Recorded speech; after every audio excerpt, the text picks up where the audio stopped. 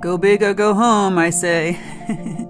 Check out my YouTube tutorial on how to make a really large poppy.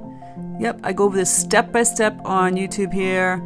Really kind of simple. I know some people were really intimidated by this one, but I think if you just slow the video down and see how I do it, you can do it too. You're just washing in a first color wash of a very light pink tone, and then going back in little each segments and adding in some more depth with some darker tones of pink, a little bit of orange, a little bit of ultramarine blue for shading, etc., etc. Just take your time doing this. That's all it does, is take more time.